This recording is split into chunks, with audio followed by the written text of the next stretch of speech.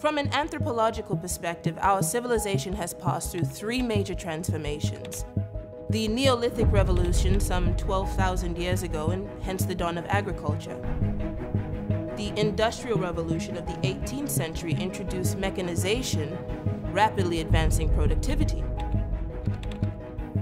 And of course, the post-scarcity revolution that we now know as the Great Transition, which began at the turn of the 22nd century.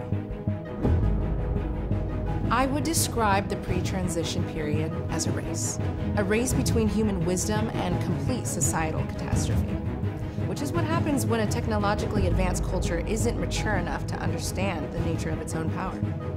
It's easy for us to look back and wonder how the insanity of that time went on for as long as it did. I mean, here we were as a species sitting on vast scientific potentials to ease social stress, improve public health, and find harmony with our habitat. And yet, our cultural baggage was so great, loyalties to bogus political, religious, and economic philosophies so strong that we barely made it to the more stable world of today. And how did we get to this great transition? Well, it was quite the drama. The traditional avenues of that world's so-called democracies certainly provided no such route. It would take the rise of a kind of apolitical subculture.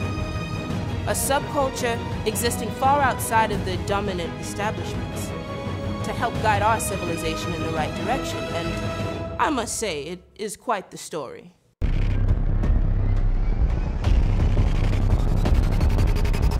They called themselves Concordia, after the ancient Roman goddess of harmony. The pro-revolution hacktivist group, world famous after a decade of subversion, suffered a major blow this week with the capture of leader John Taylor. John. Simon. Boy, are you a sight for sore eyes. Is this really necessary? Yeah, I'm afraid so. It was just last year they breached the accounts of the world's richest CEOs, extracting some $1.6 trillion, moving that money into virtually traceless charity donations worldwide. I assume you know why you're here and not in some vassal state being tortured, right? Theatrics. So what exactly is this place? I feel like I'm on a badly rendered sci-fi movie. You on a spaceship? Only Spaceship Earth. A year before that, they jammed both Chinese and American defense systems during the Saudi annex crisis, disabling thousands of warheads, a move which some on the left claimed might have saved the world from World War III. And in 2045, they leaked emails revealing how major Wall Street investment firms lobbied the CIA, Mossad, and MI6 to help procure monopoly control of rare earth metals in Asia.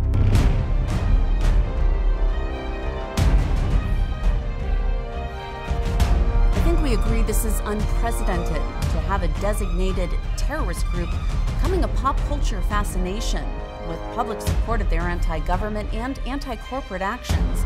Their published manifesto has been downloaded hundreds of millions of times, with thousands of supporting groups out there in social media.